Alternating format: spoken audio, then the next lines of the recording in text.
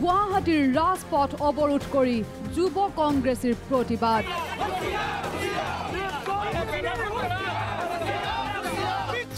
প্ৰতিবাদৰ নামত সাধাৰণ ৰাইজক হাৰাশাস্তি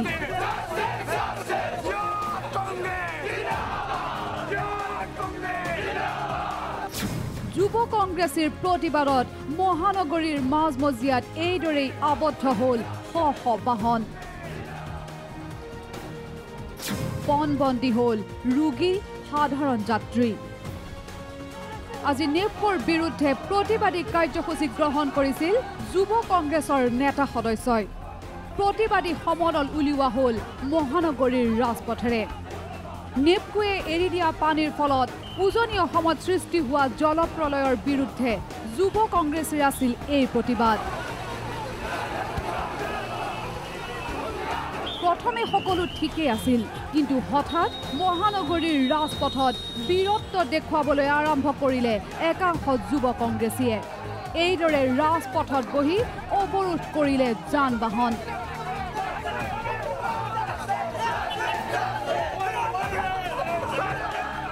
মুহূৰ্ততে মহানগৰীৰ ৰাজপথত সৃষ্টি হ'ল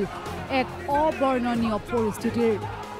বাহনৰ ভিতৰত প্ৰচণ্ড গৰমৰ মাজত এইদৰে আবদ্ধ হৈ থাকিবলগীয়া হ'ল সাধাৰণ যাত্ৰীৰ লগতে ৰোগীও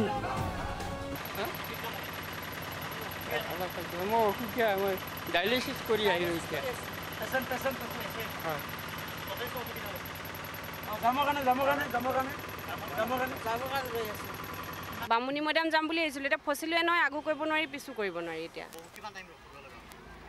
আমাৰ 15 মিনিটমান হ'ল কিন্তু সাধাৰণ জনতাই ভোগা হাৰাশাস্তিৰ কথা কোনো ভ্ৰূক্ষেপেই নাই যুৱ কংগ্ৰেছীৰ কমেও আধা ঘণ্টাৰো অধিক সময় ধৰি ৰাজপথ এইদৰে অৱৰোধ কৰি থাকিল যুৱ কংগ্ৰেছীয়ে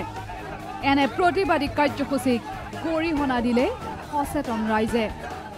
কথা হৈছে কাৰণ আমি এটা বেমাৰী মানুহ থাকিলে কি হ'ল তেন চাওকচোন কিমান বহুত দিগদাৰ হৈ গৈছে বানাক্ৰান্তৰ ন্যায্য বিচাৰি নেপকৰ বিৰুদ্ধে প্ৰতিবাদ সাব্যস্ত কৰা এইসকল প্ৰতিবাদকাৰীয়ে কিয় এবাৰো চিন্তা নকৰিলে এইসকল সাধাৰণ জনতাৰ কথা কেমেৰা পাৰ্চন হিতেশ শৰ্মাৰ সৈতে বিকাশ শৰ্মা নিউজ লাইভ গুৱাহাটী